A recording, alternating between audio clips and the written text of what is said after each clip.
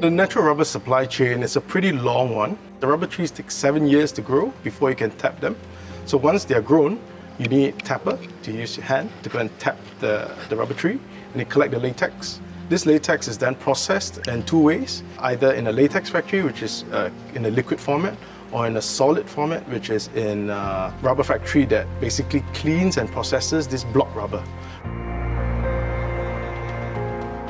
High-performance tires, 15 to 30% of their weight are made of this regrowing material. So that means for us in the tire industry, the natural rubber is an extremely important resource.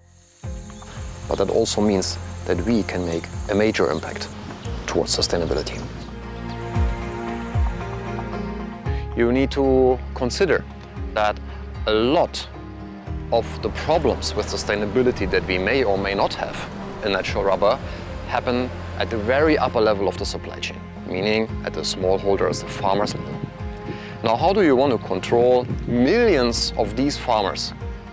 And controlling is one thing. You also need to enable them to become compliant with sustainability requirements. Heavy Connect has developed a trading platform to basically make it easier for you to connect with your customers and to look at prices and to analyze your sales or your purchasing behavior.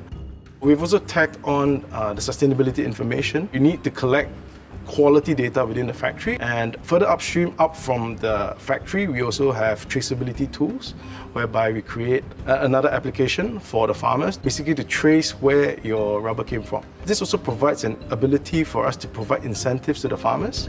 Collecting data from all these suppliers or having the suppliers submit data, this will very quickly generate a huge data lake. You will be very quickly overwhelmed, and this is basically where a platform like myriad Connect comes in. They can put them together, they can generate dashboards. In this way, make the market also concerning sustainability way more transparent.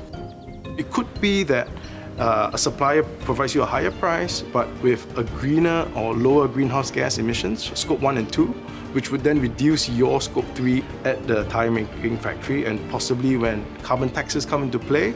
This is where you need more data to make better and informed choices.